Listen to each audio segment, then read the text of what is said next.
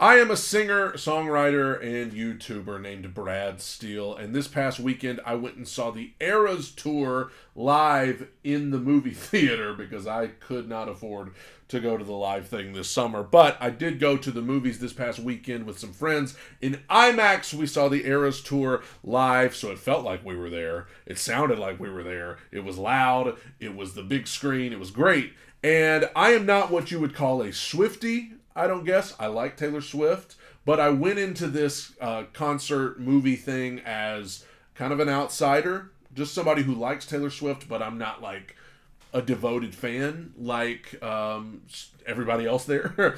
And so I went just to kind of see what was going on with this big tour that she had done. And first of all, I want to say I think it was just such a great show. I mean, 3 hours.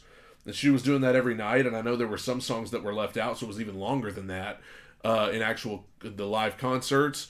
Unbelievable show. The different sets for each album, the effects on the stage, the dancers, everything she did to make each album, each era unique in and of itself was amazing. You could tell a lot of hard work went into that, and it was just an unbelievable show. But I was thinking, as I watched the show and as I thought back on it over the weekend and today, I was asking myself, like, I wonder, like, what is it about Taylor Swift that has garnered such a reaction from so many people? Because I was telling my buddy that, was one of the people that went to the movie with me, I said, I think it honestly is the closest thing we have today to what you look back and see about how people were about Elvis and the Beatles and Michael Jackson. I mean, you've all seen the pictures and videos of people just having a meltdown, right? About like reaching out, crying, screaming, passing out, like all of this stuff because they were such devoted fans. And I told my buddy, I said, I think she's like the closest thing we have to that today, because there were people not just crying on the concert, but like in the theater, there were people getting emotional. And I started thinking, I was like, it's so unique to me because it feels like over the last 5 years, especially, it has really amped up.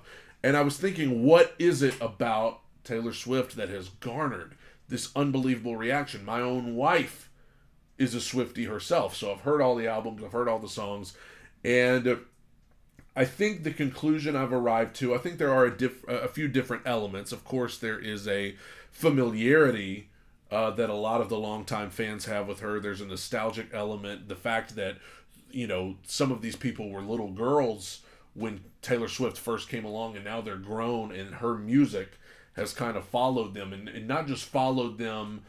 I mean, she's literally spoken their language.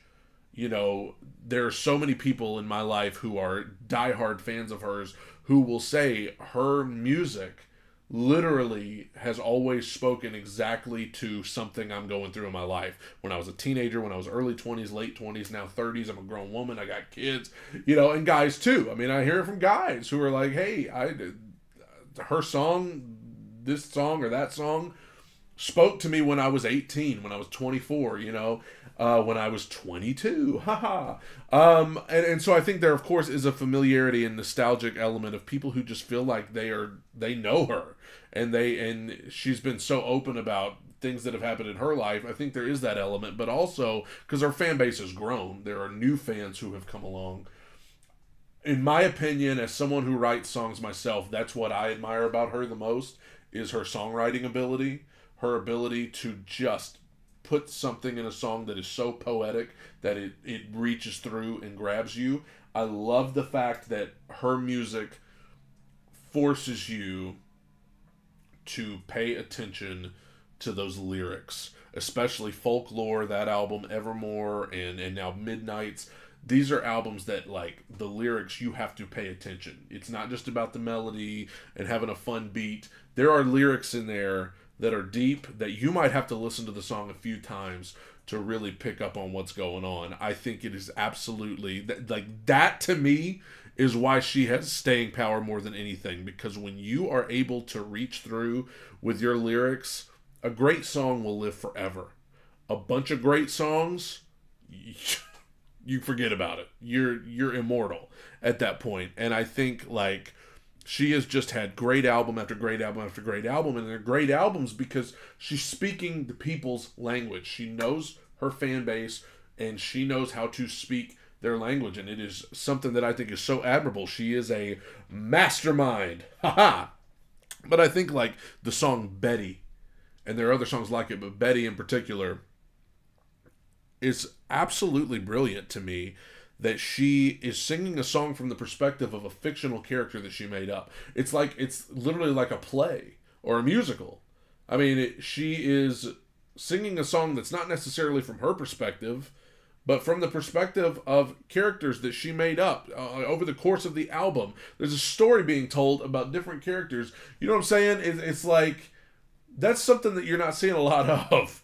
I'm not saying it's never been done before. I'm not saying nobody else does anything like it, but I mean, that is a very cool thing to do. It's a revolutionary thing to do.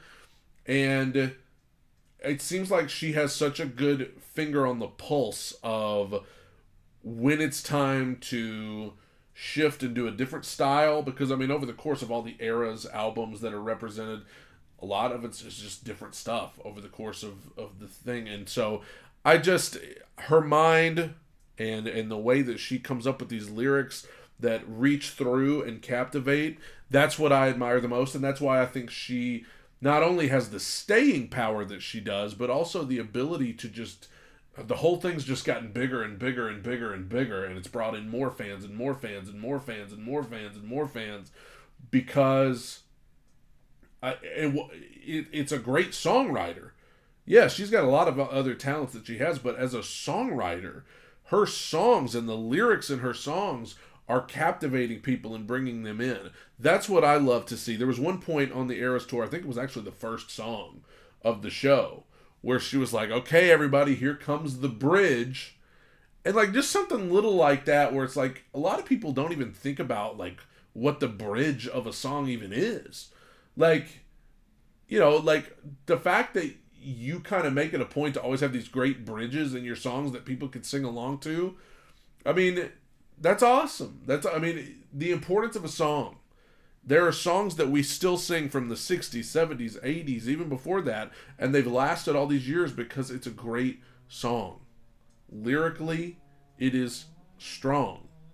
And for a while there in pop music, I feel like we kind of lost sight of how important it was to have great lyrics. And I'm glad that an artist like that, that's so like biggest star in the world, has come along to, you know, bring that back, to show the importance of having a great song and paying attention to detail in the lyrics. I think it's awesome. And I enjoyed the concert, thought it was great. Loved, you know, having the shots of the fans in there. It felt like I was there. So that was awesome. And that was what I thought about Taylor Swift, the Eras Tour, live in the movie theater. Thank you guys. Take it in, soak it up. Bye.